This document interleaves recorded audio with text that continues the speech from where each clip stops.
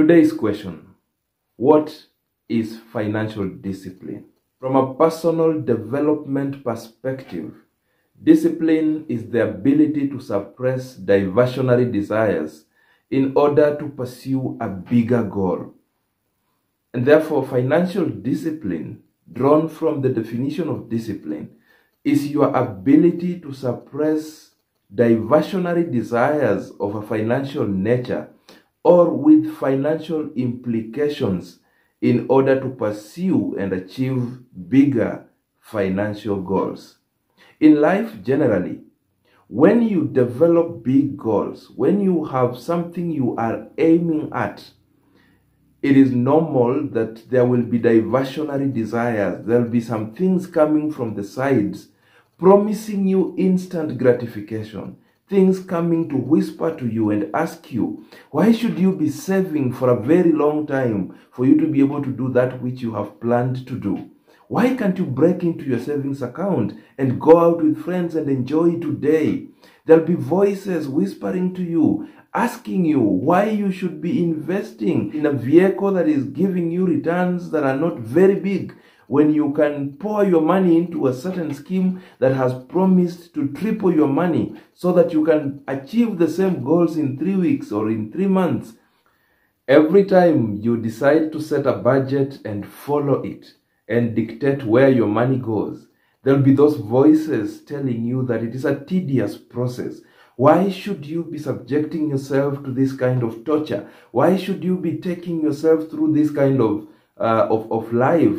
You have worked so hard to get your money. Why should you be working so hard to set a budget and begin to follow it? Those will be voices that are diverting you from what you have decided to do, which is a good thing. Because the biggest challenge in the world of money management is not making money. It is dictating where your money will go.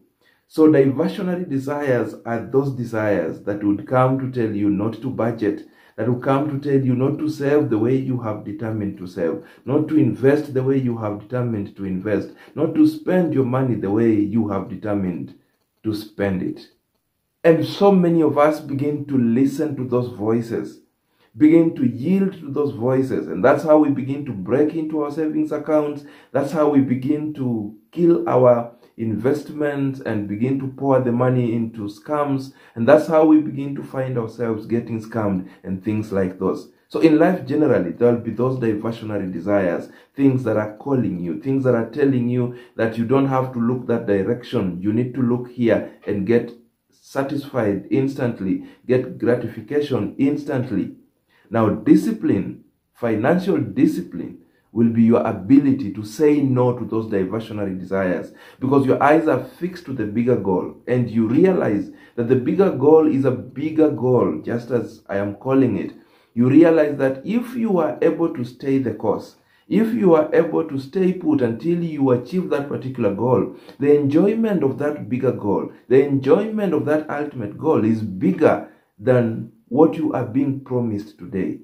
It's unfortunate that many of us will yield to this other call for today's enjoyment at the expense of bigger and sustainable enjoyment in future, if only we are able to resist instant gratification.